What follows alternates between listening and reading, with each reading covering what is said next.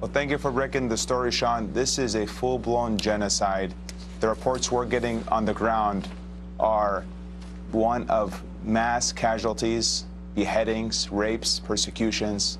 It's a full-blown Christian genocide, and a Christian Holocaust lays within our midst.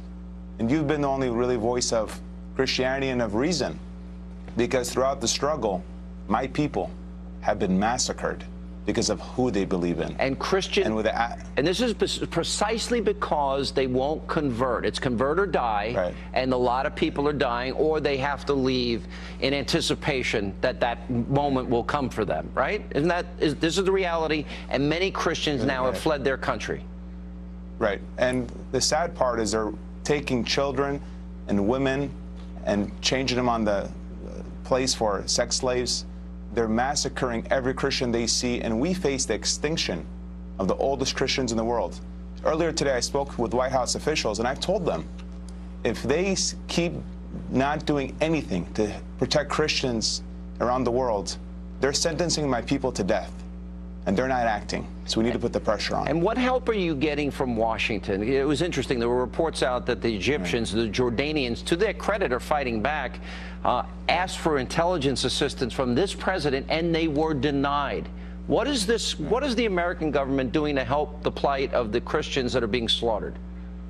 Well, the American government and the White House are not doing enough.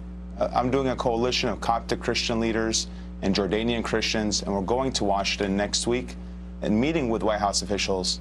They're talking about it, they're assessing, but the time for assessment is over.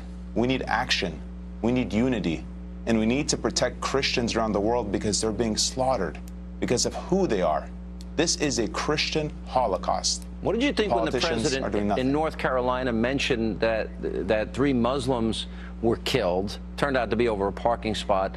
But when the 21 Coptic Christians were beheaded, he didn't mention that they were Christian. Right. It's disgusting. The absence of leadership in the White House is leading for more and more Christians to be persecuted and beheaded. Our churches being bombed, and nobody's acting. This is, like we keep saying, a full-blown Christian genocide, and Washington isn't doing anything. Are you equating this to a modern-day Holocaust? This is a Christian Holocaust. Yeah. The reports we're receiving from people on the ground in Iraq and Syria are reporting that every Christian is being targeted and killed because of who they are. All right, Mark, very disturbing report. Mark Arabo, thank you so much for being with us.